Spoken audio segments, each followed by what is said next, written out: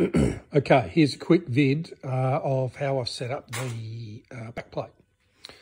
So up the top here, you can see the manifold. You can see one hose going to the wing inflate. You can see another one going to the valve. On this side, you can see the hose that goes across my chest to connect to my off-board dill. You can see the hose, and that feeds the whole manifold. You can see this hose here, which is the dill hose that goes into the revo block.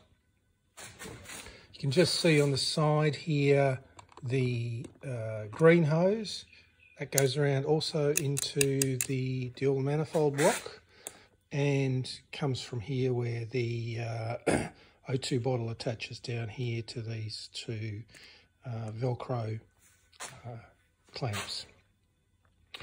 Also down here on the other side, can't see it very well, there's another little black hose that comes down around here and out here, and that clips into the exhale canister.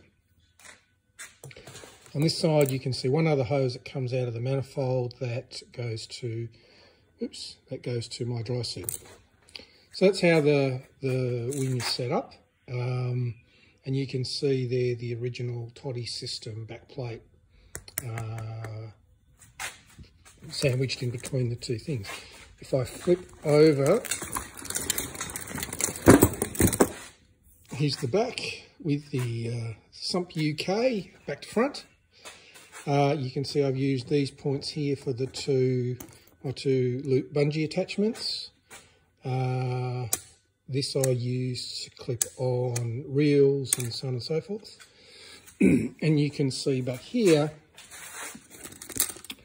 the way I have attached the two holders for the butt mounted O2.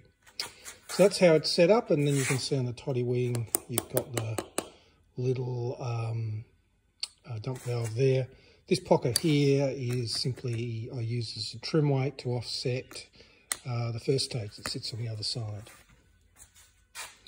Okay, so I'll cut this one off and then I'll put the lung on and you'll be able to see where that goes.